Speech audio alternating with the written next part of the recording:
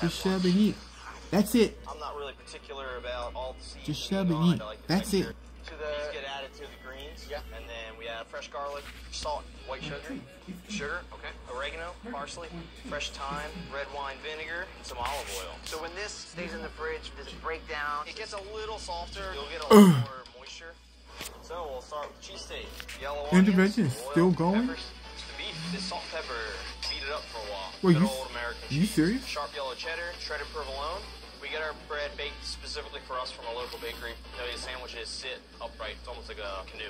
Beef canoe. Yes. Fry It's them open. back. Now that we got it all oozing out the side. One full swoop.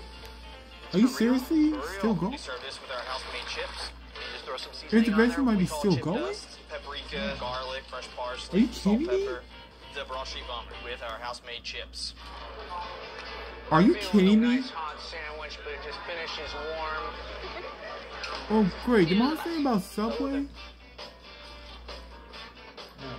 Or Arby's? Every single bite has cheese. The peppers. You wanna call it still for have a bite Subway to the or steak. Arby's? It's still nice and juicy. And then you just get. Oh, I gotta do a couple of these two big old chips. Yeah. I like that instead of For fries. $22,000, get out. Something a little lighter on the side. I love the chips. $22,000 in cash. Best in town. What do you think they brought to this neighborhood? More life and flavor. The company definitely brought a lot of foot traffic. I've seen a lot of new people. Oh my god. Pork up. Pulled pork marinated in coffee. So you get the sweet from the apples and the sauteed onions. It's so good. Sweet potato up. You're not used to a vegetarian sandwich being that hearty, but this one is. Tell me about John. He You told me do. he had a dream to make the Italian food like his mom made back You in do Italy. know. Meatball up. Yes. What makes a perfect meatball? Fur. Yes. You do know. Yes. Mom's meatball. You do recipe. know. We are going to start making the marinara, canola, fresh garlic, You and do bacon, know you're blended booked. San Marzano Charge tomato, for tomato paste.